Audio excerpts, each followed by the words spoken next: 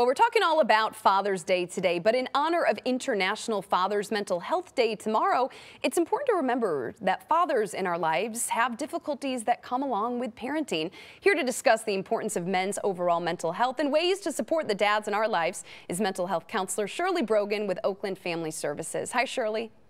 Hi, good morning. Thanks for being with us today. Now, as more dads have been working from home during the pandemic, they've often had a lot more on their hands when it comes to raising and supporting their family. How have you seen this have an impact on fathers' overall mental health? Can you hear us, Shirley? Well, yes, can you hear me? Yes, I can. We had a little bit of a delay there. Sorry about that. Okay. I have two words that I like to use. They both start with E. One is exhausted. We're all exhausted these days. One of my colleagues says, all hands on deck all the time for everything.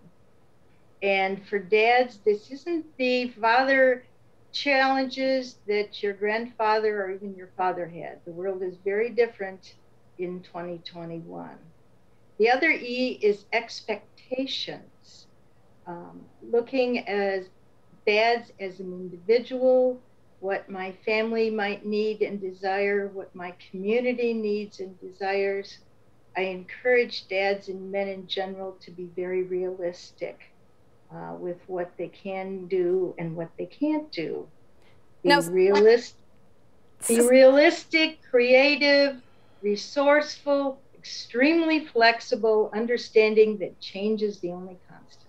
Speaking of expectations, that second E word you mentioned, Shirley, instead of the traditional gifts or sending dad on a golf trip, you actually suggest doing something a little different for Father's Day, talking about how dads are feeling, talking about their needs. What are some things that families can do to check in today instead of just giving a gift? Well, again, as a family counselor, I talk about communication and in-person interaction. Let's think of it as Family Day.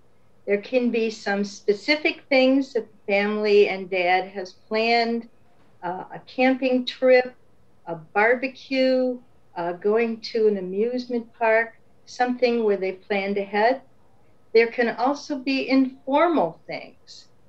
One of my dads, his favorite thing to do with young kids is to play hide and seek. And again, your role as dad, particularly today, may vary. If you're a dad with a single daughter who's graduating from high school, you may be doing a graduation party today. If you're a dad with 5 kids under the age of 7, you're going to be doing a few different things. Spend some time, have some fun. Shirley, what are some of the signs that the fathers or father figures in our life may be struggling with mental health? What are things we should be looking out for?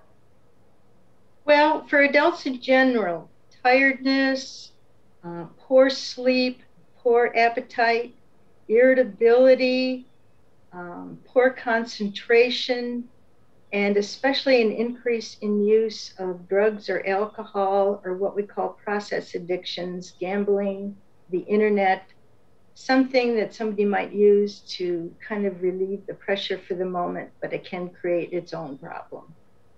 And Shirley, before we go, obviously I know Oakland Family Services has a lot of community services they provide all around Southeast Michigan. On this topic of fathers' mental health, what are some resources that are available? Well, I challenge anybody to go to our website, oaklandfamilyservices.org. We're celebrating our centennial this year, so there are resources in our programs for children, teens, adults.